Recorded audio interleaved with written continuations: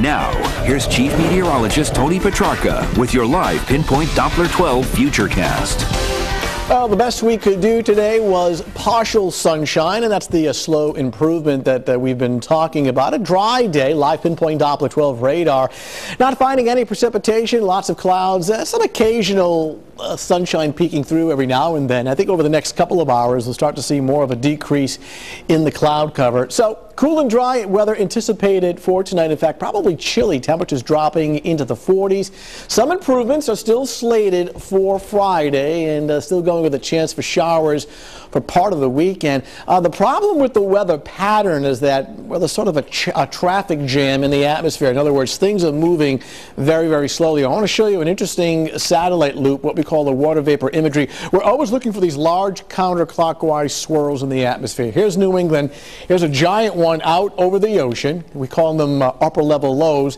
Here's another one spinning across the nation's midsection. And I show you the big weather picture to explain why things are going to turn unsettled again starting next week. You get these big swirls in the atmosphere, and everything tends to slow down, and actually things tend to be more unsettled as well. So when we take a look at the extended forecast, it unfortunately doesn't look promising. Now in Providence, a little bit of sunshine through the cloud cover right now. The temperature at 58 on a northeasterly breeze at 13, relative humidity now at 60%. High temperatures, and we want to talk about close as far as all day sunshine and warm temperatures just over the Connecticut border. Mainly sunny today with temperatures getting close to 70. The further east you went, out across especially eastern Massachusetts, the temperatures here were much, much cooler. So what a difference between western suburbs and eastern sections. Temperatures now are in the mid to upper 50s. So for this evening, really no problems. Clouds melting away a little bit. Partly cloudy, cool and dry.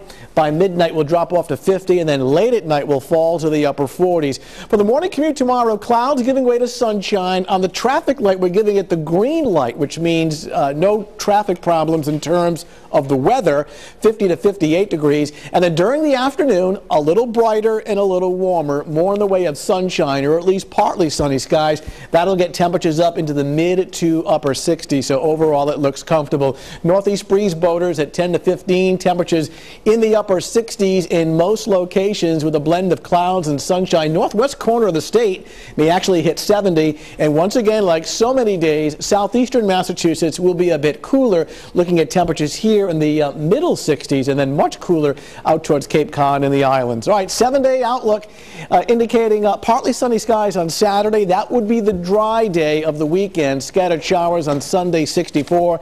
And there's that unsettled weather pattern next week. Now, it doesn't necessarily mean that it's raining every day or every hour of the day, but scattered showers, mild temperatures, and high humidity as another system kind of slows down and stalls over New England. I am just the messenger, but I know, but tomorrow's great. Tomorrow's the day to take off. And even most of Saturday should be okay. Yeah, okay. Yeah.